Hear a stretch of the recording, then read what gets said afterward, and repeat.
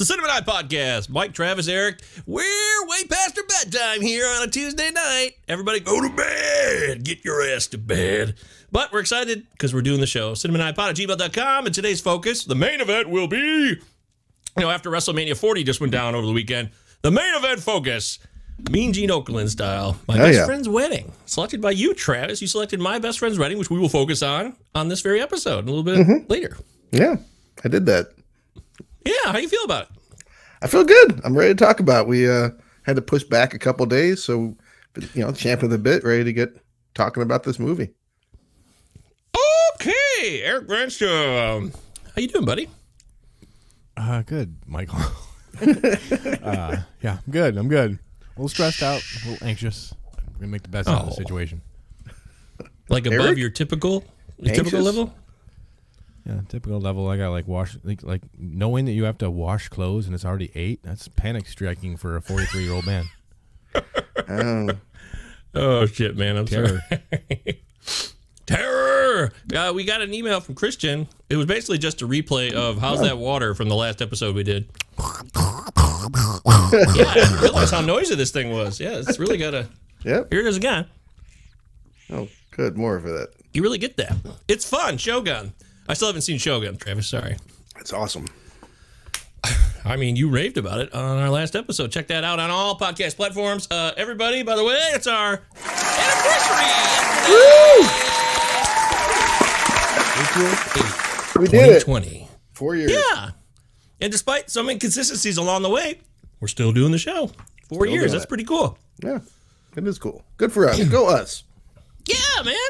It's been a pleasure. I love doing this show with you guys, and I'm glad through all the trials and tribulations we stuck it through, and we hope to do something special here. We're on episode 188, so I know we're 12 away from the big 200, our 100th episode. We had a fun time. We brought on the Podcast After Dark guys. Mm-hmm. That was fun. We did The Annihilators, a movie most people don't know. Yeah, we didn't know. Yeah, I'd never heard of it at all, and we had a good time. Maybe Street Trash is apropos. I don't know what we're going to do yet. Everything's in play. That's an idea. Did any of us have any of us either had a job that lasted 4 years? Yes, multiple times. Oh, I don't know if I have. Yeah, That's a good question, Eric. I don't think I have. I worked at the eyeglass place for like 6 years. I worked at Temple University for 7 years. Okay, well, I can commit. A couple others. I worked at the beer store in Philadelphia, the Foodery. I worked there for 6 years, 5 years. Wow. Yep.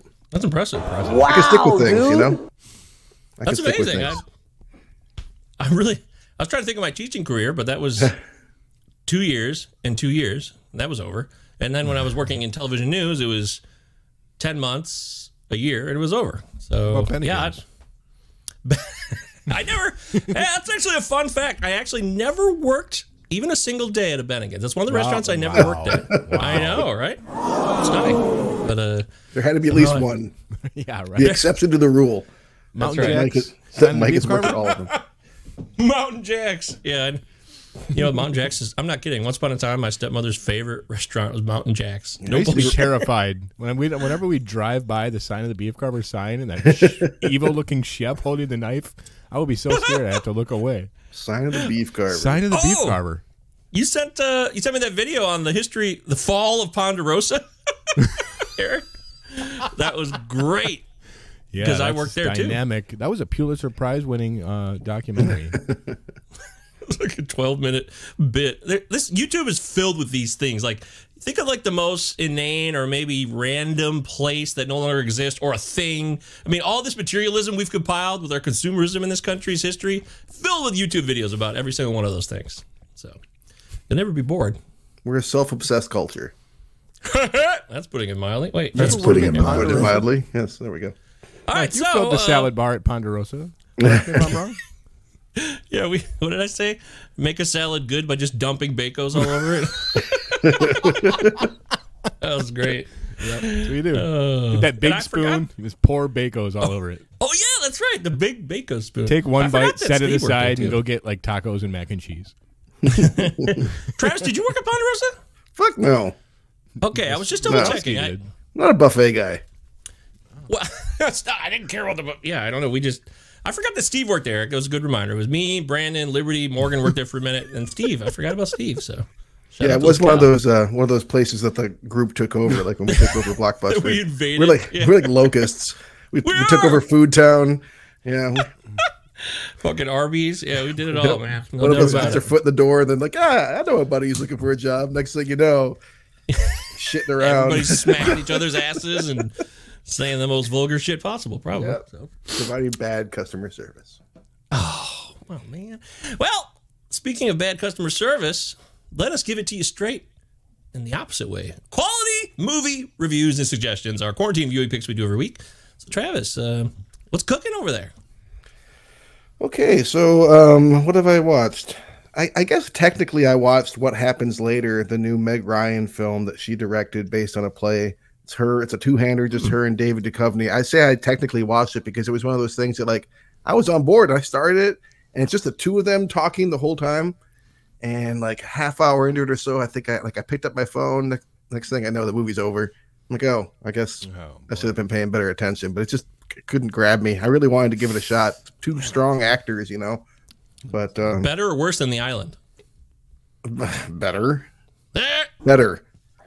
Significantly better. Let's see. I watched oh god. I watched some shitty movies, you guys. I watched a couple of superhero movies that are like big sinners as far as like recent flops go. And one of them was terrible and one of them wasn't. The one that was terrible was Aquaman and the Lost Kingdom. That was so fucking bad. Just, man. Why did they just cancel that? I mean, like, it was one of those things I'm just like, yeah, I might as well watch it. Why not, you know? And it's, but I mean, they were making all these changes, right? And I mean, the gun comes in, it's the gun verse. Why not just move on from that shit? I don't know. Yeah, but they already made the movie, so that was the last of the old DC run, which made it even more kind of standoff. It's like, well, you know, none of this matters now, you know. But it was also just, oof, it was just bad. At one point, Aquaman calls because there's like an adventure between him and his brother, who was his enemy in the last episode, in the last movie. And at one point, he calls him Loki. He straight up calls him Loki. I'm like, yeah, we get what you're going for here. What? Yeah, it wasn't great. And then I watched Morbius, which I didn't hate. Oh wow! I didn't hate it. I'm not gonna sit here and tell you that Morbius was a good movie. That would be ridiculous. And I'm not even. And it wasn't even like so campy and so bad that it was good, because that's not true either. I could just say that for one, I was entertained. I was entertained by it, and that says something. And for two, it really reminded me of, and clearly was made by people who made like these early 2000s kind of supernatural dark adventure, you know, like the Underworld and like Blade 2. Blade, yeah, it totally reminded me of Blade. And it just, I mean, even the fucking CGI looked like it was from that era. The whole thing just smacked of early 2000s in kind of a fun and nostalgic kind of way. I don't know. Wow. I'm not going to rush to watch it again, and I'm sure that if I had expectations that it was remotely good, then I probably wouldn't have felt the way I felt about it. But like I said, I mean, I put it on and just kind of had it on, and it entertained me, which I'll give it that. Morbius. I finished up season 2 of Invincible. There's a lot of love going around for X-Men 97, as there rightly should be. But people, if you are into animated TV shows that have adult-oriented themes and are complex with these rich characters and challenge the viewer with new takes on this old genre, I gotta tell you, Invincible is literally one of the best shows on TV. I just fucking love it. It's so rich. It's just, there's so much there. I love it. Strongly recommend Invincible. Wasn't crazy about The Boys in the Boat. George Clooney's recent directing. Another dud. Uh-oh. Yeah, you know, it starts off strong. It's like set in the 1930s. The main character is like living in a shanty town, and he's trying to get work somehow. So he like it's a true story, and he like finds work on he tries out for a rowing crew at the local university that he's about to get kicked out of because he can't afford to pay tuition. And then it starts off good, but man, by the end of it, it's like, this just kind of did exactly what you expected it to do. Didn't nothing really happened there. I can't really suggest The Boys in the Boat. I will suggest, I'll suggest Invincible season 2. And I once again showed my students one of the greatest movies of all time. And you know you love a movie if you've shown it to your students over and over again. Because when I show this movie to my students, it means I watch a half hour, 40 minutes of it with my first hour, then that same block again with my second hour, and that same block again with my fourth, and that same block again with my fifth. Because I teach economics. And I showed them The Grapes of Wrath again, which is just fucking... If you've never seen it, do yourself a favor. Watch The Grapes of Wrath. It is a masterpiece. I would like to. Yeah, I should. It's on YouTube right now, and it's I own it, but it's on. I'm gonna YouTube. pull an all-nighter. That's what I'm gonna do. It's worth Fuck it. sleeping. Great movie. It's a great Is movie. it John Huston? John Ford. John Ford. Yeah, A lot of Johns back John then. Ford and Henry John. Fonda. I mean, for my money, Henry Fonda is in like two of the best movies of all time, and this one and 12 Angry Men. And yeah, Did you ever see The Wrong Man, a Hitchcock movie he did with Henry Fonda? That's a cool ass movie. I should Try to check it find out. that if you're on a Fonda kick. Huh. Okay, I keep forgetting about the issue I want to bring up about X-Men 97 because I've been loving this season. But I'm scratching my head here. Like they bring back the X-Men essentially. Gambit? Why? Yeah. Like what? Why is Feige doing this now when I thought he was prepping the X-Men to come back into the MCU? It's kind of like when that happens, I'm going to be like, well, I'm happy with this being like the X-Men coming back. Like I'm going to feel like I've already blown the load on like that whole team and everything. Ew. Yummy. You know what I'm getting at here? It's like if you're gonna like, you could have saved all that nostalgia and come back, kind of like make representations of all of those characters from the X-Men cartoon series in the movie, and stay away from like what you already did with the X-Men, and like then you can have like that fun nostalgic feeling. It seems like they're just dumping this and being like, okay, then we're gonna do it again all over again in a couple of years. I don't know. But that's what they do though. They have so many characters and they bring them back periodically, such as the Fantastic Four. Right. My thinking is, I mean, it's still going to be probably another. Well, we got Deadpool coming out this year, and so I think we're obviously going to see some mutants and some kind of introduction of them into the MCU there, probably. But in terms of getting them regularly and straight up seeing the X-Men, I imagine it'll be another 2-3 years or longer before we really get in the full swing of that. I would think. So I think that he's just kind of put the pot on to boil, so to speak, and just kind of like prepping the audience and just kind of like getting us excited about X-Men again and getting people ready to see that kind of stuff. I mean, some people will feel like you will, and that's probably because you're just not really into the live action Marvel scene, the MCU, I should say more specifically. And that's fine. That's you. That's you do that. But I think most people will just be excited to see more incarnations of characters they love. Our pal Aaron Judd Bud has been on the show before. He did the Brotherhood of the Wolf. That's an episode we did. That was a long time ago. Yeah. And he went and watched all the X-Men in order from the original 2000, all the movies, even with the even with the Origins Wolverine, the terrible Deadpool fail. Weapon, I did that during COVID. Yeah, he said these movies suck, all of them. I was like, yeah, I guess you're not even like so the last set of movies here from 2011 X-Men First Class up until Trash Phoenix. First Class was good, I thought, but then other than that, the rest of them just kind of got worse and worse in the modern version, and then the 2000s version, really 2 was the only one I liked. 3 was a fucking disaster with Brett Ratner of all people. So we're due for some good X-Men films. We need an X-Men film that is worthy. Logan. I mean, Logan is a worthy X-Men film. That's but true. But it also is kind of stands off in like this weird future, like alternate existence. It's a weird kind of one-off kind of movie. But Great movie, I also like New Mutants. I know a lot of people shit on it, but I thought New Mutants was pretty good. So I didn't hate it, but yeah, it wasn't great. I'm not rushing to watch it again, but it's still a bar we can hit. It wasn't. Yeah, it wasn't quite there, but it wasn't that long ago, I guess is what I'm saying. Madeline Stowe popped up again on my screen when I was on Tubi, and I hit play immediately, of course. 12 Monkeys? For China Moon, 1994 noir film with her and Ed Harris, Benicio del Toro in an early role. Shit, I used to love that movie back in the day. This is a fucking great thriller. I bet. This is a solid thriller. It really reminded me of those 1940s noir thrillers. It was good, and this filmmaker I haven't seen much from at all after that. But yeah, go back because that definitely holds up. It's solid. Ed Harris is fucking fantastic in it. Really, I'll revisit. Tough situation for that character. Just a real shitty situation. The Flintstones. The Flintstones. I turned it on. I don't know what I was thinking. Like, I'm bored. I got the kids. I'm like, well, I got to watch something that's not, Moana for the 30th time. I turned on the Flintstones. Oh my god. What a colossal waste of money. Like, this is like a true disaster. No bullshit. I don't know what they were thinking. I'm watching this with my jaw on the floor, like, what a waste of money. Like, oh, what a waste of money. What a waste of money. What a waste of money. I could not believe my eyes. Like, the story is horrible. And, like, when you watch the credit, like, there's like 50 screenwriters on it, of course. And it's just such a goddamn mess. It's one of, like, the worst movies I've ever seen. It's not funny at all. Everybody's trying way too hard. John Goodman is cringe-inducing. Rick Moranis. It's so bad. Cool. But the Flintstones sucks overall, too. That's the other thing I've learned. I know it's just a cartoon, but it's a cartoon with a laugh track.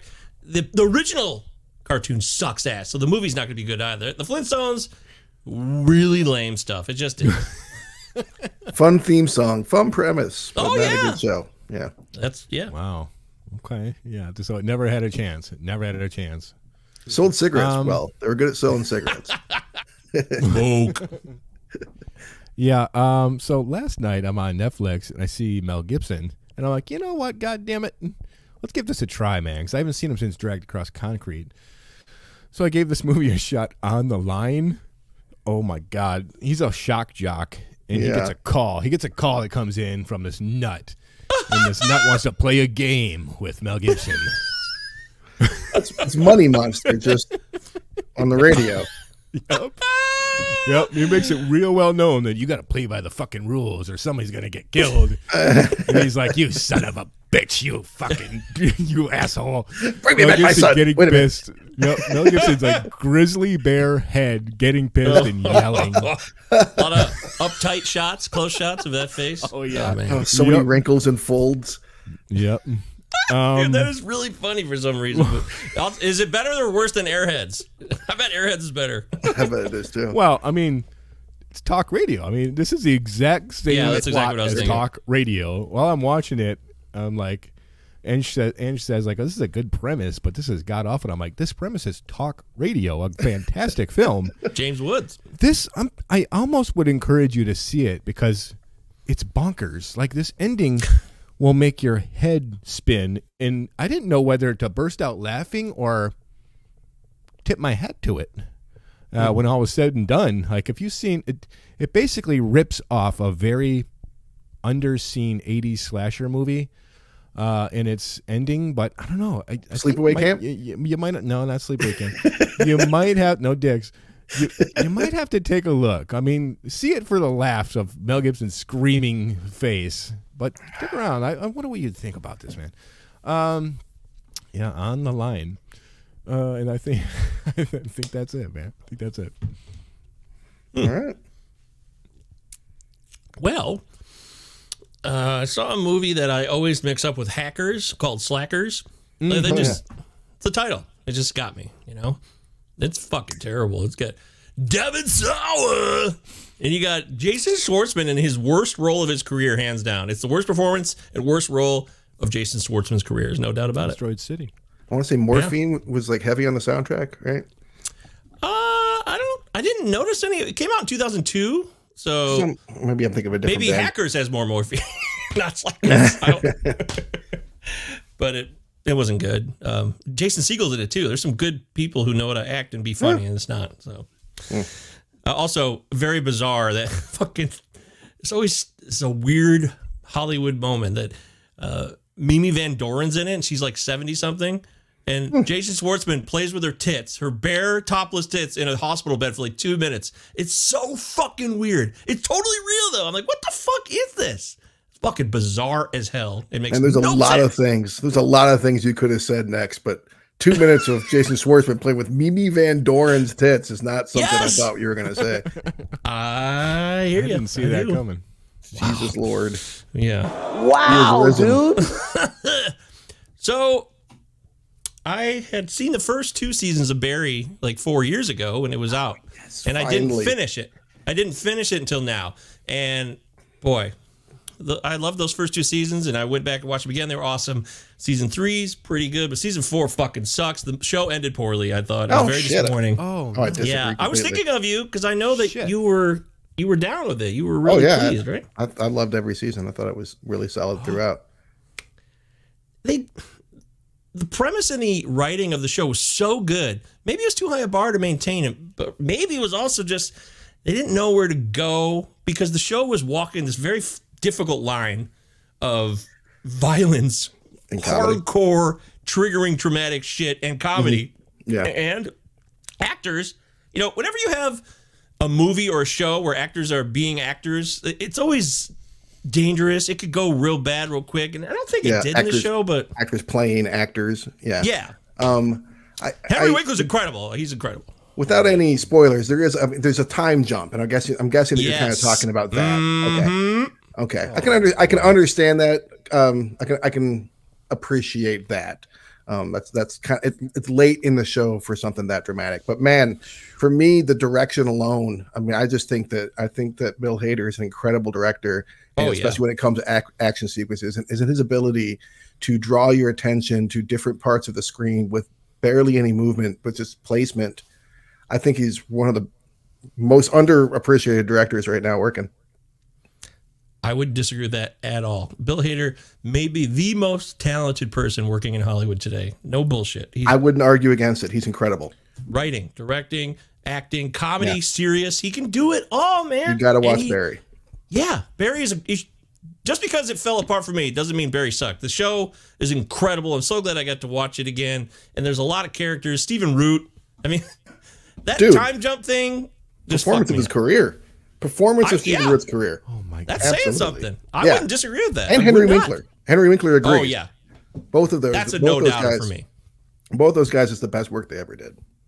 Winkler, to me, that's his finest. This is his finest hour. It's the best work Hader's done acting, too. Yeah. And it introduced us to, what's his name? I always forget his name, that bald dude. Oh, NoHo Hank? Anthony something or other. He's outstanding. Just really. NoHo Hank. Yeah, NoHo Hank is quite a lovable character. Travis, I'm really love when I don't have things clearly laid out for me. I talk about this a lot, and so I don't need it to be spoon-fed to me, but it just didn't work very well with that transition that you mentioned. That's all I'm going to say about that. It's like good show overall, but I guess I could see that not working for everybody, but still worth seeing. Yeah, absolutely. Fucking incredible show, no doubt. Make your own final judgments. And then I also went back to HBO a few years before that. I've really been like reliving the 2010s on HBO, which was an incredible time with Game of Thrones. Barry is at the tail end there. And of course, Curb Your Enthusiasm was around a little bit. And Silicon Valley, which I mentioned recently. And also Girls. Remember that show, Girls? That really happened. It was a phenomenon, but I never saw it. You never saw it? Mm-mm. Oh, I'm surprised. I don't know why I'm surprised, but I watched the first couple seasons, and then there's 6 seasons total, so I've been watching it nonstop. And like Lena Dunham, she was huge. She had the show, and now she doesn't exist. I'm not really sure what happened there, other than maybe she didn't want to be in the limelight. I know she had some issues with addiction, but it seemed like she was one of those people that she couldn't tweet or like post on Instagram without it becoming like a news story, and like everyone had an opinion. She was like this pilloried woman for some reason. And so I wouldn't be surprised if she was like, fuck this, society's dumb, and like retreated. It's also curious because the show ends right when Me Too started. So it just seems like that show would have been, I'm actually glad it went that way, because the show was already setting the table for a lot of things to show us people who are in their 20s are very self-involved. The show crushes that.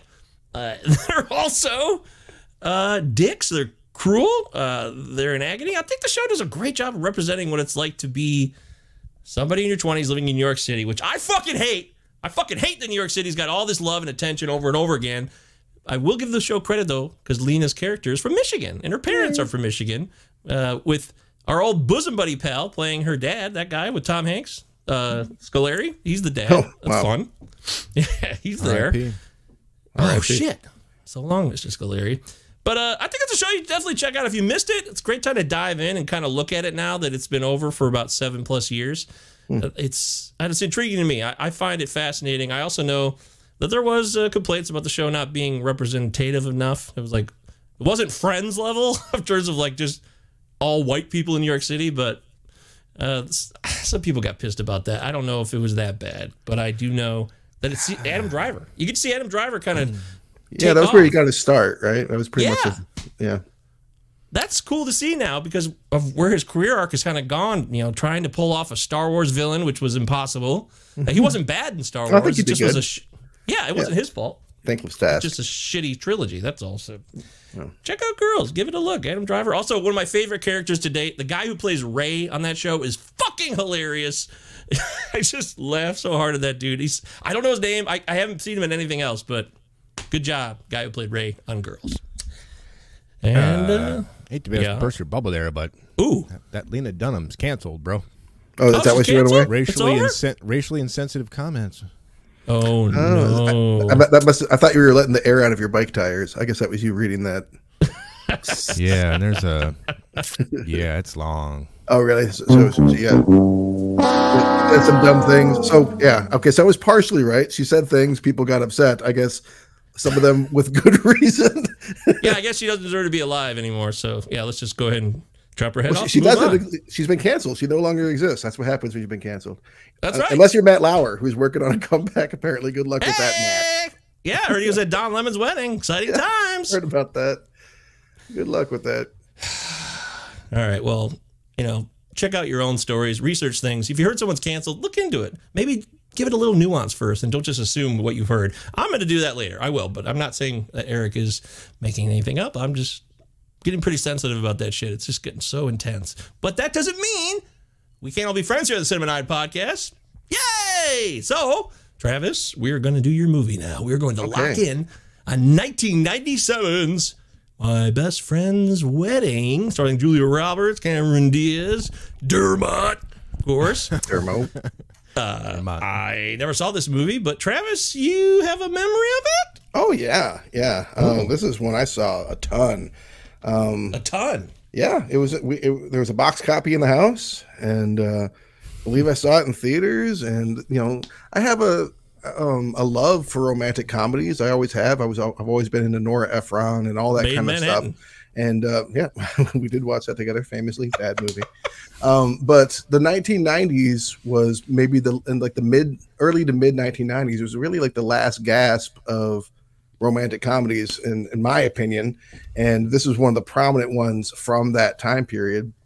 And I watched movies a lot with my family, and my brother was gone a lot. So that was like me and my sister, and me and my mom a lot. So we watched stuff like this together. And, but I can't say like I only watched it with them by any means. I would throw this movie in all the time in 1997 through like 2001 or whatever.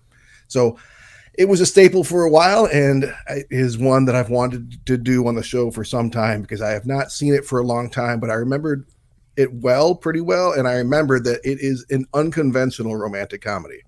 I thought it might be worth taking a look at, which I think it was. Eric, do you have a memory the first time or no? He just saw it. Listen, I love Julia Roberts, but this came out in the Julia Roberts slump. I mean, who could forget Mary Riley?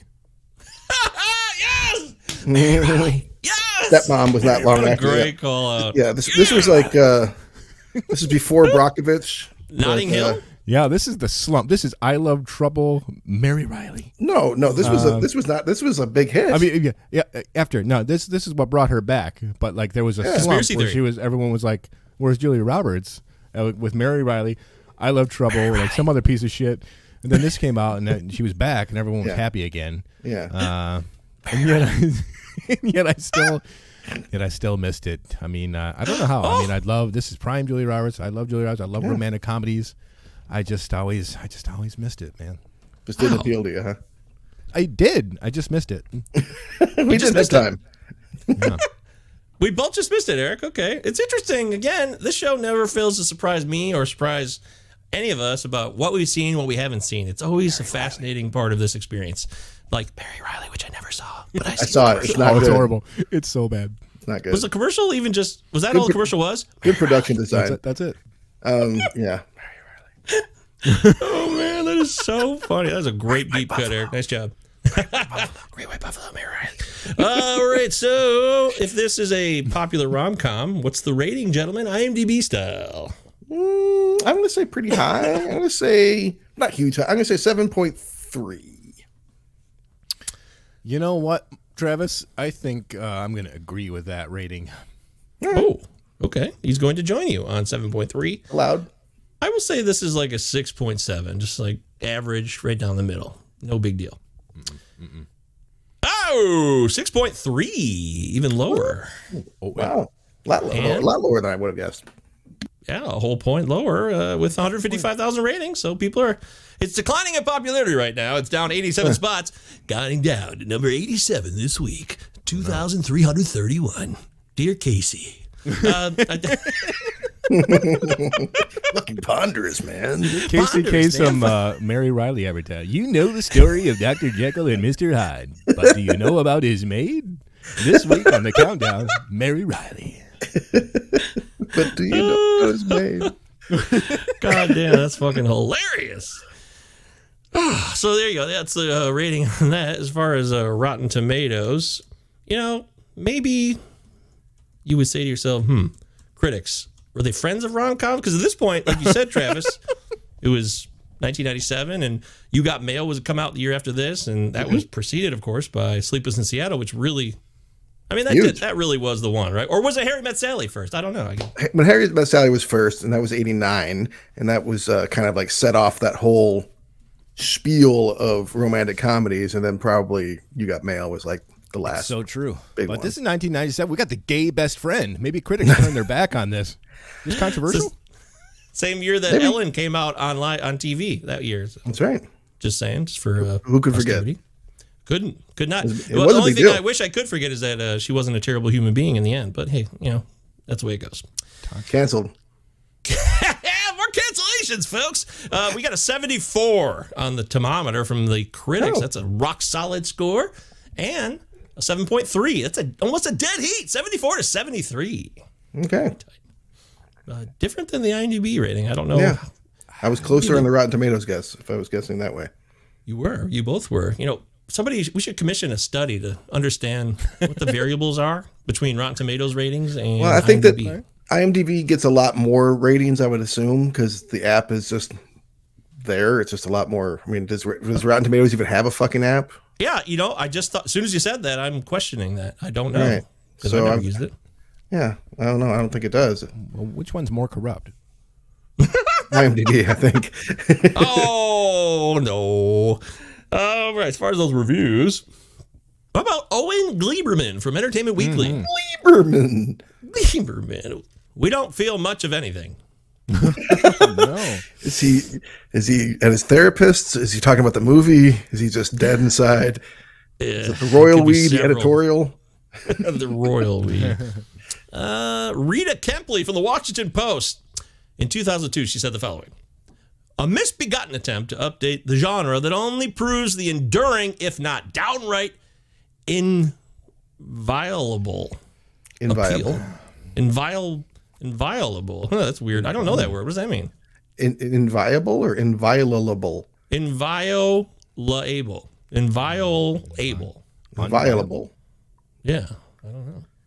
Anyways. I've heard it said. Luke would know. Steve would know. Take it to Yeah, right the now. other podcast. Take it to Guile. Yeah, Steve's Email pissed us, right now. Steve. Yeah, he already knows. He's Take it to your screaming it right now. etymologist. Your entomologist.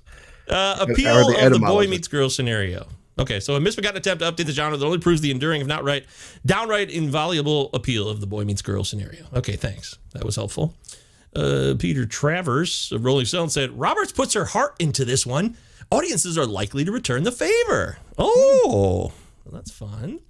Roger Ebert, Once Upon a Time. Oh, speaking of Roberts, I'm sorry. I have to interject to correct the statement. It wasn't, at the last gasp was of romantic comedies, wasn't You've Got Mail. It was America's Sweethearts. I actually thought of that while you were talking, but I didn't bring it up. So Yeah. yeah, You I know, would agree. that as well as I. I sure do. All right, carry on. So Roger said the screenplay has never been on autopilot. It just fooled us into thinking it was. in order to sneak up on the unpredictability. Okay. Yeah. Complex review. It was. Got little witch mouth, but I think I get his point. I was hoping we'd see some Destin Thompson, but not seeing it, unfortunately. Destinless in a film review. How about David N. Butterworth of rec.arts.movies.reviews? An uneasy mix of well-realized humor and unrealized sadness. Sad movie? This movie sad? It has some sadness to it, I think, but it has some joy. Yeah, a very serious moment with Paul Giamatti in the hallway. This too shall pass. Smoking. Rebel. Yeah. Thank you, Pig Vomit. Same year as Private Parts. Yeah, wow. Right. 97 was a big year. So, I mean, yeah, Stanley Kaufman, The New Republic, also said, a farce comedy, it must thrive if it's to do so on sparkle. But the bubbles are sparse, partly because of Robert's low fizz level. Soda pops. What in the fuck is he? What, huh? Was he high? He's going all the way in on the bubbles in the soda, and he's not pulling out. Just beating the shit out of that metaphor. Jesus. All right, so that was awful. Yeah, it's a rom-com, but it's not your typical rom-com, Travis. You kind of alluded to that in the beginning of this. That's all it is. I mean, this movie, to me, watching this movie, what I kept thinking of, and I've thought of this before, it makes me think of Talented Mr. Ripley a little bit, because you're following the antagonist in a lot of ways, and you're seeing someone like present one face while in fact they're trying to undermine the people that are who should be our heroes. Yeah, so it's a different take. It is dark. I mean, I think that's why, maybe that's partly why the IMDb score is a little bit low. I could see a lot of people seeing this movie being like, fuck her.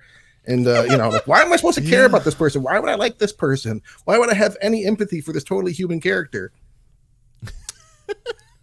Oh, man. I mean, those are some really good points. I don't know. The charisma of Julia Roberts takes over everything that I would have negativity about. I mean, I just, I can't not like her. I feel bad for her in her own personal situation, her truth. I feel for her. I mean, it's hard being in love and have it unrequited in general. But when you find out the person you love is about to be married, sure, this is classic romantic comedy stuff. I don't know what everyone's talking about. This is a classic romantic Philadelphia story. Well, it is classic, but there's some spins on it, I guess is what I'm saying. Yeah. Yeah, I don't know. But the thing about it is, if they made Kim like a bitch, like it would be more palatable. But Kim's perfectly nice and sweet. She's just very different from Juliet. Well, first off, this movie's directed by someone named P.J. Hogan. P.J. Hogan. Who did Little After. Yeah. Peter Pan, he fucked the studio, and they severed ties. Muriel's Wedding. He was the writer on that one. Remember that one? Yeah. I never saw it, but I remember it got Kate Blanchett, or no, Toni Collette's career off the ground, as I recall. Oh. Yeah, the movie opens bizarrely with this choreographed song of women. It's supposed to be some type of... It's weird. Yeah, it is weird. They're trying to express some point that, hey, women got to get married and society's telling them this is the way it should be, with this song being very vanilla and typical, but it's also dripping with satire itself. Yeah. So it's also, by the way, Jerry Zucker was involved in this film, right? He was one of the people who no shit had a hand in this, but opening surprised me. I was like, what the fuck is going on? It really freaked me out for a minute. I was totally taken by surprise, but I also felt like right away it was very, hey, this is the point of view of women, but from a boomer male perspective. Okay. I definitely used to skip that as a kid growing up. I fucking hated that. I would fast forward through it every time, you know. But I guess I needed to sit down with a pen and paper and think about it like I did watching it the other night, because I finally figured out what's going on with that. And it's apparent now, and maybe it was apparent to you guys on your first viewing, but like, this is a musical. This is a musical. It has 5 separate musical numbers in it. Dionne Warwick. 2 of which, are distinct pullaways into completely like separate kind of surrealities. And the first one is that one. These are not our characters. These are not actors that we see again in the film. This is just like a little performance, a little presentation to like warm us up and be like, hey, there's going to be some kind of weird random asides in this movie that in a lot of ways takes like a somewhat realistic approach a lot of times, and then it'll pull you out every now and then and be like, hey, we're fucking in La La Land now. The karaoke scene, which that was one of them. And then, of course, Emmett Walsh just jumping in there. Rest in peace, Mr. Walsh. So long. Yeah, we had him and Philip Bosco, two legends, side by side in one scene. Both passed. Yeah, I loved the opening. Loved it. And I was hoping this was actually a musical throughout the entire movie because I'm like, I'm loving what was going on here. Then I started scratching my head like when like nothing like that happened again. And I did go back and I'm like, why the fuck did they do that?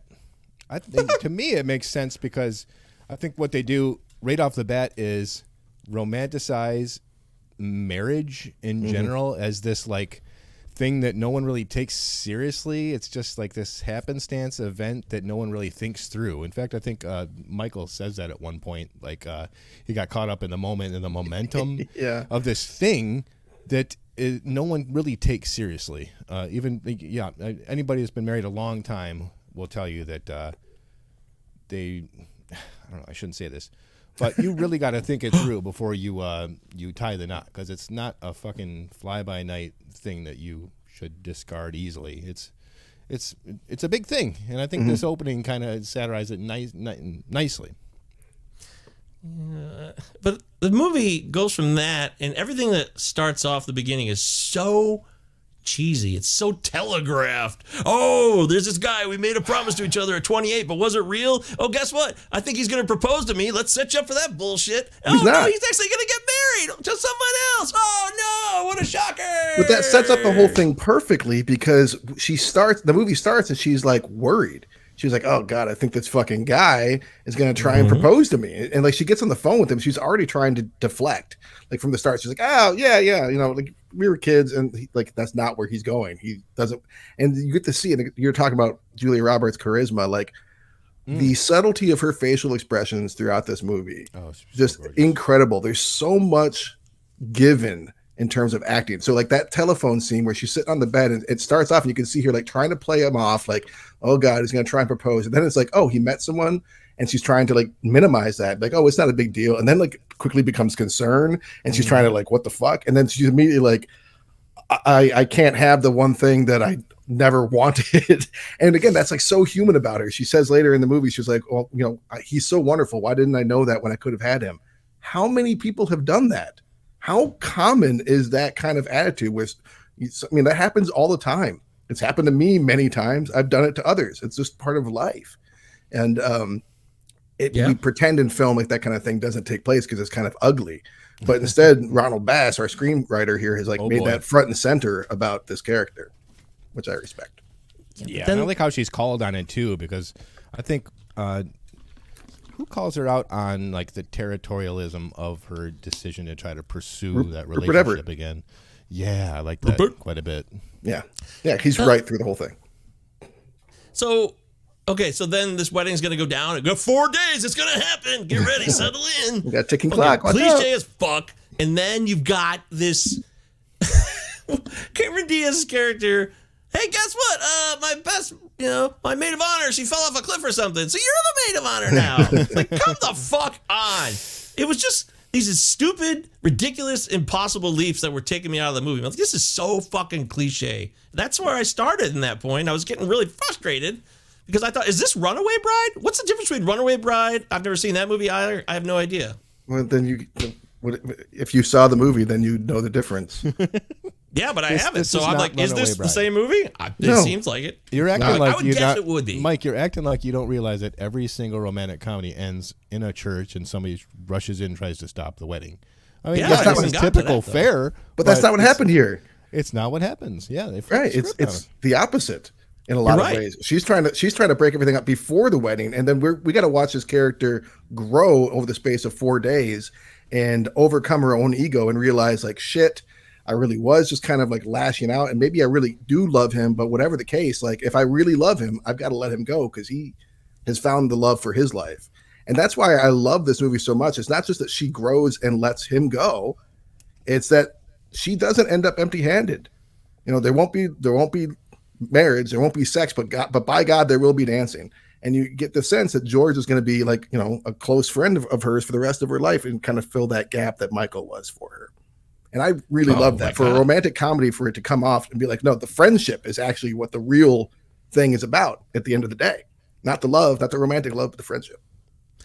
Well, that premise is correct, but how we get to that point is poorly done. It is.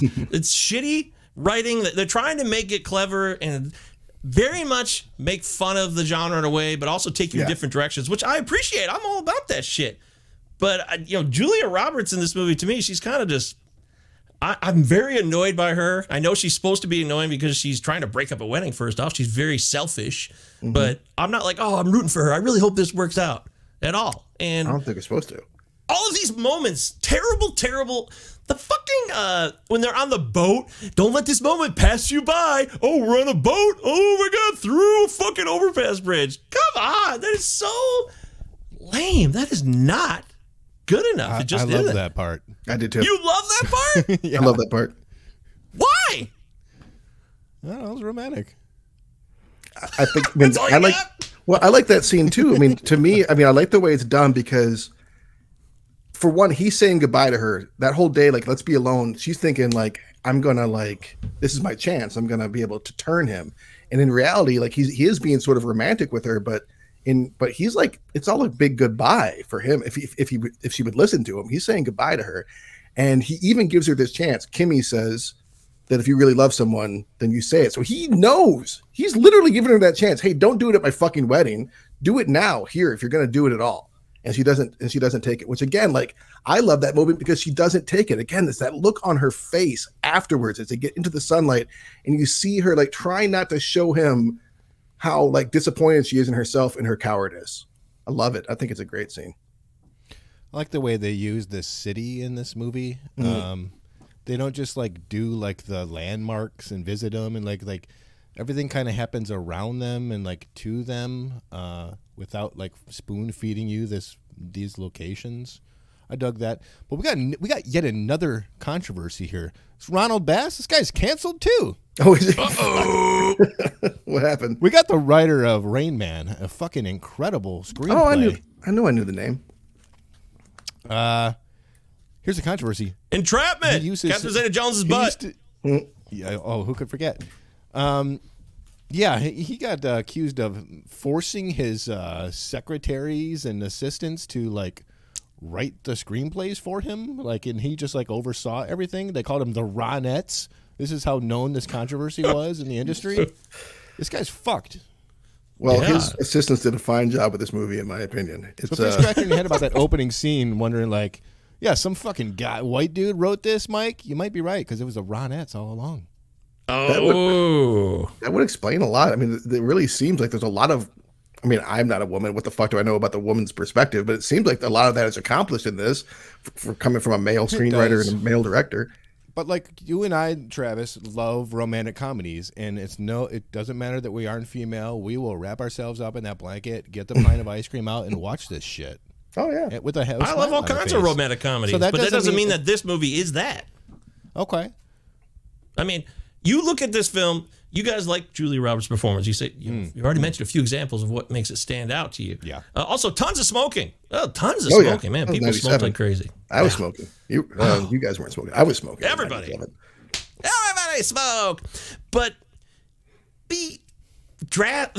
Okay, let's go for a few things here. So the car, her driving like a psycho when she first meets Cameron Diaz. I'm like, oh, is this going to come back later in the movie and she's going to die and then they're going to get married? I was wrong about that one. I did not nail that prediction. It didn't work that way. No, I thought they were trying to set me up because it was so much of the shit was telegraphed that I'm like, okay, now what are they telegraphing to me here? I was really starting to read into a lot of shit. Also, was that Aaron Sorkin at the dinner table on that? Oh no, I didn't see that. The message that she leaves to George where she's going off, how pissed she was while the whole dinner party's listening. By the way, which I can see that actually happening. You're having a dinner party, and back in '97, you are using old school answering machines, and she's going off, and Aaron Sorkin's like, "What's going on here?" It's a funny scene. Actually, it was just strange cameo. I wouldn't even say anything. But trying to pretend like it's not happening. Yeah. This is also these two incredibly gorgeous women and this guy. In these scenes where they're together, the worst one, I think, was when, not the karaoke part, it was the one where she is going to try to tell him about his job and her desires, what she wants to do with her life, because she was put up to it by Julia Roberts. And the three of them there, while she's just sitting there watching them having this very heavy, serious conversation where they get into a serious argument, it's just so bizarre. They would have like gone off in private for a minute or something. I don't buy that they would sit there at a table and have this borderline, we're throwing the wedding away argument right here while we get this over-the-shoulder shot from Dermot's perspective of Julia Roberts the whole time. And I appreciate trying to create some cool shots and do something different, but that just seemed really forced to me. Oh, okay. Seems a little nitpicky to me, but all right. What? I think that seems a little bit. I mean, you're upset right now because there was a scene in a movie where people yelled at each other in a restaurant. How many fucking times does that happen? No, you're changing it now. That's not what I said. Happens. That's literally what happens. People yell at. It's a serious fight. Yeah, it is. Between those two. Why would she just be like, okay, guys, I'll give you a few minutes? No. She just sits there and is like, what's the point of giving someone a few minutes when they're out? What's the point of giving someone a few minutes when they're out in public? First of all, you're at a fucking like crab boil restaurant. Everybody's too concerned with breaking those goddamn legs and like figuring out how to eat the meat. No one's paying attention to the conversation. Maybe that's why they felt comfortable with it. Yeah, maybe that is why. That makes a lot of sense. In the restaurant, the Dionne Warwick scene that we already referenced, that the moment I wake up, when the guys in the lobster claws in the back at the end of the scene are like waving. That's one of my favorite parts of the movie, actually. It's really funny. Terrible audio change, though. Terrible dubbing on that song when it changes to. You can so clearly hear the shift when Rupert Everett starts singing. Live. Like, very few musicals sing live, but when they do, it makes a huge difference. Yeah, it's a hard thing to do. I admit that. I mean, I don't. And you wouldn't see that. I don't know if I mean, not hardly at all in the 1990s live recordings of a musical. I think they 90s. did it, and everyone says "I love you," and it. Oh God, yeah. Well, forgot about that one. Yeah, we all tried to forget about that one.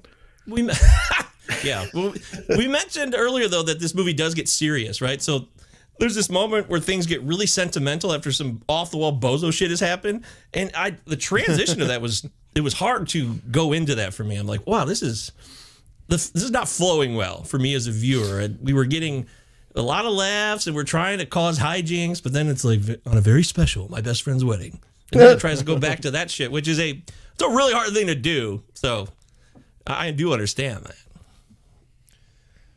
I don't know what to say. Like, I thought everything was balanced really well, and I like how that reviewer called it like a farcical romantic comedy, because there's little weird moments in here, like when they're singing in the helium balloon. That I was just laughing out loud, and I'm like, you know what? This is a welcome surprise. Like, one of the things I like about this movie is it's kind of making fun of romantic comedies while at the same time totally being one. And I thought the balance worked. Yeah, I think it's peppered with like you just said. Like, I love that's one of the musical moments. The guy, but it's actually good. The way that they're singing, like, it's legitimately good. Yeah. And the movie has like all like in these moments, like when the camera comes around back to that one scene that you hated, Mike, when they're in the boat, like they're dancing to no music, and like and you see that there's like these two little girls that are actually like watching them from on the other side of the boat. There's just all these little moments, or say like the woman that plays Kimmy's mother. Like, totally, she's in like 4 scenes and memorable and funny and like just like totally believable in every scene that she's in. I just feel like there's a lot of depth to the movie, while at the same time it skirts around being a cliched classic 1990s kind of romantic comedy with many familiar tropes. But at the same time, I think that we're getting all of this stuff that just makes me feel like this is it really straddles the line between being just completely non-believable and being very believable to me. Well, speaking of non-believable, how'd you feel, Mike, about that 90s internet email? Was that is that accurate? Yeah, I didn't know way back then that you could save an email for later to have it scheduled to be sent out. That doesn't seem like that was going on. I've got 4 or 5 emails that I wrote and decided not to send. I've just saved them. I saved the drafts so you could go in later and send them collectively for me. I'm not sure. Send those out now. How convenient. I mean, what a fucking shitty thing she's doing there. And she knows what she's doing because she's questioning herself while she does it. But in the end, she's kind of stuck with it. She didn't totally bail on it. So it's like, oh my God, this woman is she's the bad guy. This woman's a little up. Yeah, she is a bad guy. There's no doubt about it. She says, I'm the bad guy. I mean, like, it's a meta moment she's talking about for the movie. I'm the bad guy in this movie. Maybe That's we true. should be more pissed. This is Homewrecker the movie, and yet we're laughing. Well, I mean, and again, that's another reason why I think of Talented Mr. Ripley, because it all shows like the power of perspective. Whoever you're following is who you're going to root for, typically. That's a really good point. Oh, yeah, that's a really good point. That is a good point. Also, this movie could have been made with I'm sorry, real quick, but the movie could have easily been made with the protagonist being Kimmy, and it would have been just a completely trite, forgettable thing. But instead, they went this different route, which is one of the things I've always liked about it. Mike, does this work with the same cast, but a thriller instead of a romantic comedy? Oh, that's interesting. Somebody should do one of those trailers, like when they made Miss Doubtfire a horror movie, like make this a fucking like thriller horror. I could totally see it, man. There's something there. Sleeping with the enemy. This is no joke. No, that's a shitty movie. I've never tried to break up a marriage for my own personal unrequited reasons. No, I came close one time. One time I came real close. Really? One time I was seriously thinking about trying to break up this marriage because I was in love with this woman, and this was my plan. This was like a straight, but maybe I shouldn't say this. I'm going to anyway. This was like a straight, buttoned-up Christian man, family man. So I'm like, how am I going to do this? So I plotted it out. And I thought, well, if I could somehow like hire a sex worker to like seduce this guy and sleep with him, that won't sit right with his wife, and then I can leak it, and then they will split up. I wonder if that would have worked.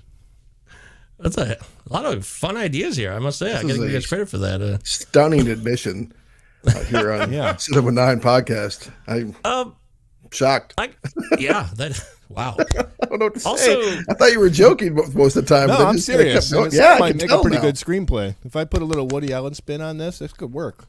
I appreciate your candor, and I like your ideas. And now that you've seen this movie, you realize, I can't be the protagonist in this film. Hey! Yeah, I decided not to do it, though. Good call. There's no doubt, though, I could not escape from there's a reference on Family Guy about a busy business lady who's going to have all her problems solved by the man's penis. I just could not get that out of my head. I paused the movie and went and watched it like 5 times in a row and laughed my fucking ass off. And that's every rom-com, though, so this isn't like a unique situation to this movie.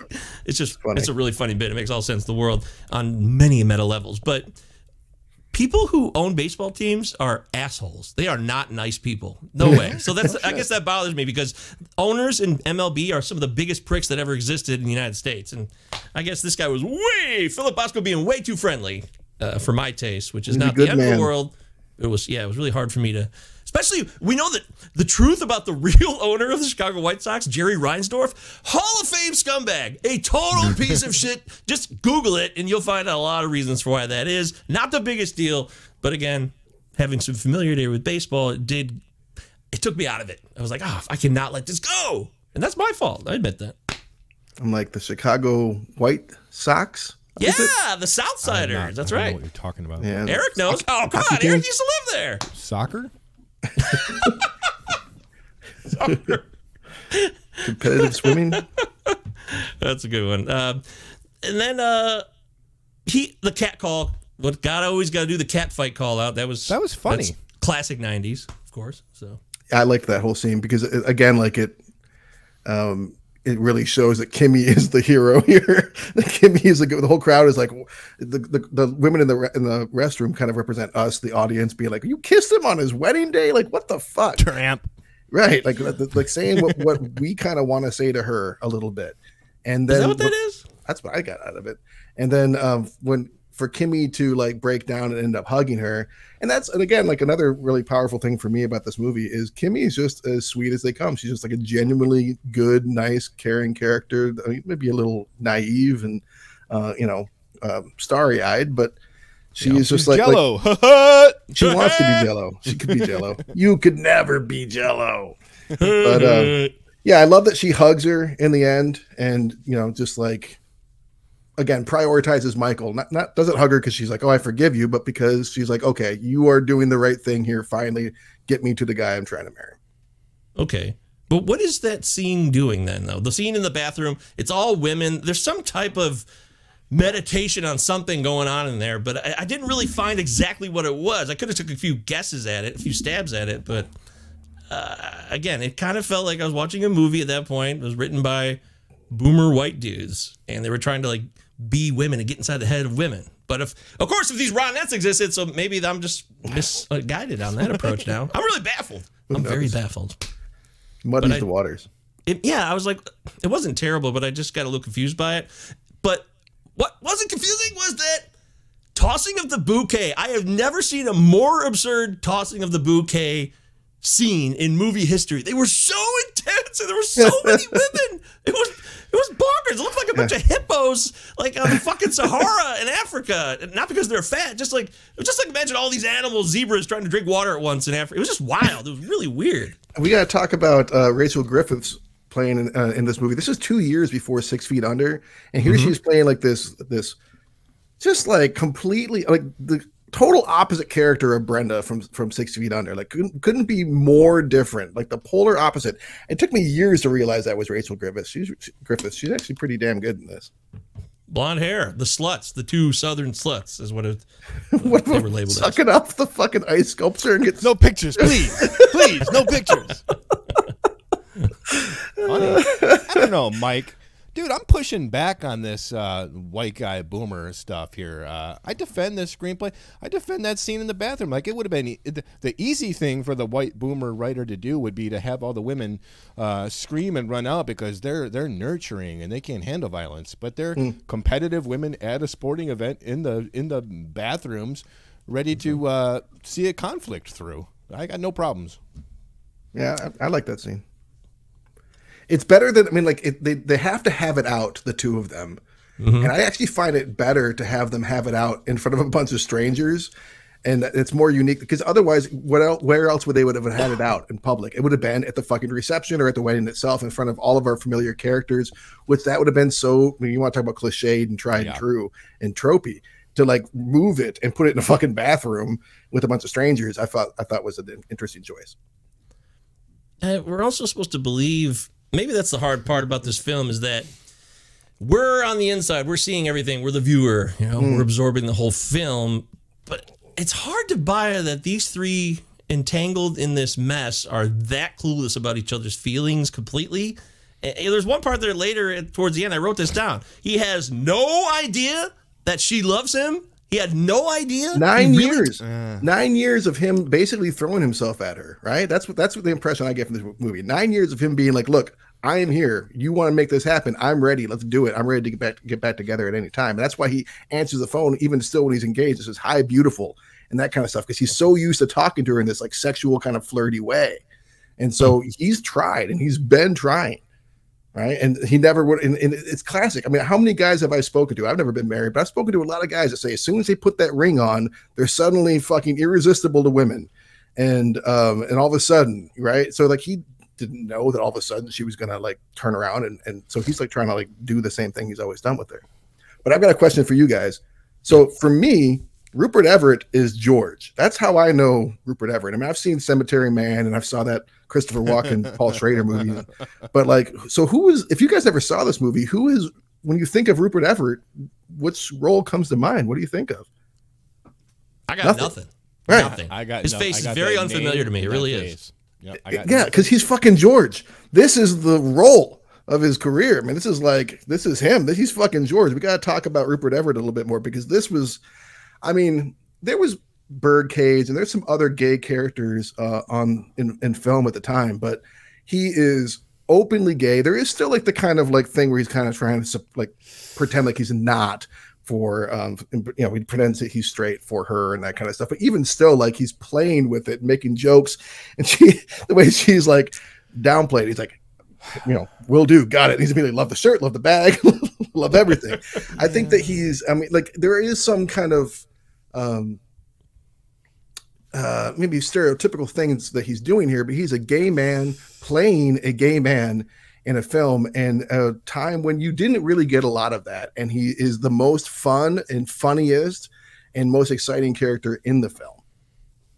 And ultimately, he's what salvages her, right, in that final scene by coming back and showing up the way, again, he is the real prize.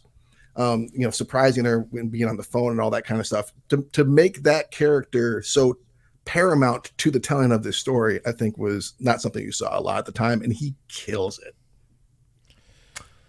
Yeah, I guess you're right about the gay man playing gay character representation. It definitely was unusual for that time, or more rare. And obviously, compared to today, that's changed. But other than that, I just thought he was kind of like blah. I was like, okay, this guy's he's not doing a terrible job, but I also could see why he doesn't really have a career beyond what he, I don't know, maybe he thought he should have after doing this movie and doing well in the role. He does a good job. I don't find him to be as charismatic as you did, I guess. So. Listen, we got some funny lines here and some funny sequences with George. There's no doubt about it. And I'm glad that the late 90s, we started to see gay characters that weren't just jokes or victims. But this is the same, I hate to compare it, but it's the same year as Greg Kinnear does Simon in As Good as It Gets, and that's a character. It's a gay dude, but he's not just the supportive gay friend that cracks joke and seems like he has no shortcomings. That's a character with foibles and idiosyncrasies that make him seem human. This just kind of seems like the gay friend equivalent of the magical black guy. You know what I mean? You know what I'm getting at. And I think that you're making a totally valid point. I hear what you're saying, really. Boogie Nights the same year too, by the way. Very different movies. Very different movies, though, right? I mean, and also very different characters. And As Good as It Gets, Greg Kinnear is the third lead. And I suppose, George is the third or fourth here, but still, the whole vibe of the movie is different. There's no one trying to overcome home invasion trauma in this movie, for instance. It's just not that kind of movie. But yeah, you're right. He is a little bit, he's a lot surface. He's a very surface character, but enchanting to me. I think he's fun. And I love that ending, but that phone call is 3 minutes too long. It's 3 minutes too long. I don't know. Hey, Dermot Mulroney. Is this guy? Hey! Is this guy? You guys do know how to pronounce his name, right? No. Dermot Mulroney. Dermo. No, I've never tried to figure that out. I'm going to call him Dermot forever. Yeah. I will double check, but I'm 95% sure it's Dermo Mulroney. The T is silent. I don't know. I'll look it up. Confirmation. Dermot Mulroney, for me, in this, we don't really see why they're fighting over him. He just is handsome and polite. He doesn't really do anything that makes him that desirable. Am I wrong here?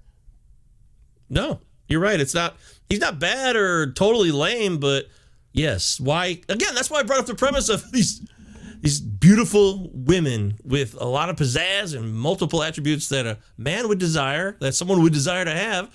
And this guy's caught in between it for no reason beyond his experience with Julia's character, and then we're told just the sudden infatuation.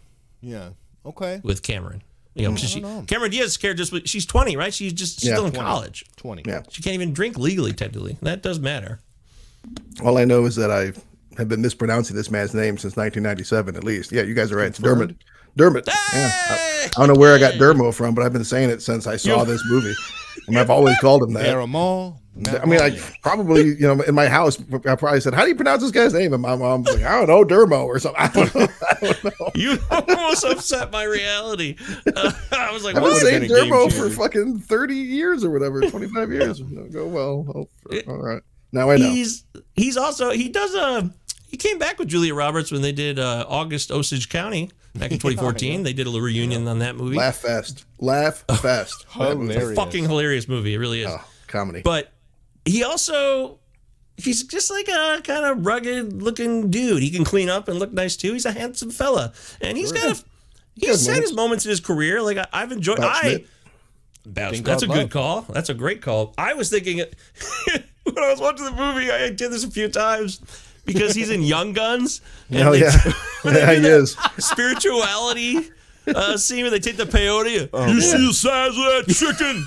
I kept doing that like. Got all that chaw in his mouth. You see that chicken? Boy. Yeah, it's hard to believe that dude is the same like dude in the tuxedo that is in this film. Not even that. What about a lot of people think it's a pyramid scheme, but it's not. Yeah, about Schmidt. Yeah. Yeah. Good old Dermot. Yeah, I don't know. He's just a Dermot.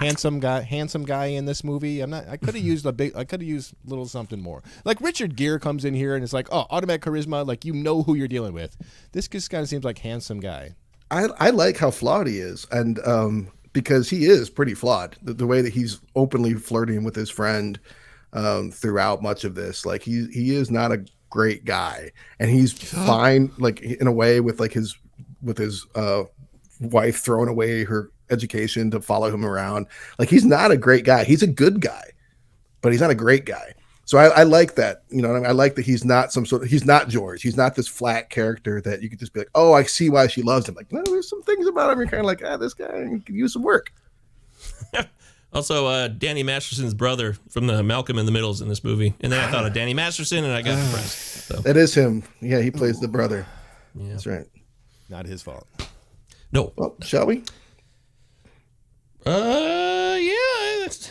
Travis, go ahead. One other thing I said here. I said that Julia Roberts is a worse friend to him than Michael Caine was as a father to his son in The Island. Yep. But will Dermot try and shoot her? We'll see. It'll be a tough one. If there's a 50 cal gun hanging around, anything's possible. So I chose this movie. Kill the wedding party. Yeah, so for me, this movie holds up, man, and I love it. I love to watch a movie like this that I loved growing up, haven't seen in a couple decades, and sit down and watch it again and be like, not only does this hold up, it holds up better than I expected. This is a better movie than I remember it being. I think it's a lot more complex. I think it's a lot more challenging. I think it's a lot more goofy and surreal and tangential and just kind of like experimental in ways that I kind of hadn't realized because I kind of normalized it as a kid, I guess. It's a lot more bold of a film than I think it gets credit for, even as it does walk through these familiar paths and play with these familiar tropes. I love Julia Roberts. I always will love Julia Roberts. I'll watch pretty much anything she does. And this is prime Julia Roberts, in my opinion. Yeah. And again, just the way that she carries this movie is, again, it's just those subtle facial expressions that she makes throughout. She just is, I think she's a master actor. And I still love this movie. I don't have the same affinity you do, Travis, for Julia Roberts. I'm not anti-Julia Roberts. She's had a lot of great roles, and she's performed quite well. But, you know, it's hard for me. This is one of those old bits where to each their own. But, you know, you separating the reality of the person versus who they are, what they've done, and the decisions they made in their lives versus the actor and their performance, or the artist and their art. And I guess, I don't know, she seems like kind of a shitty person possibly, and it's always kind of stuck with me. And I'm learning something from the recent P. Diddy stuff. I always thought that guy was a piece of shit, but I didn't say it enough. And now I'm like, damn it, I wish I'd said that more often, because that guy was a piece of shit. He is. Not that Julia Roberts is Pete Diddy. That's not fair at all. Let's not make these totally unfounded accusations about Julia. You're right. I can't go there.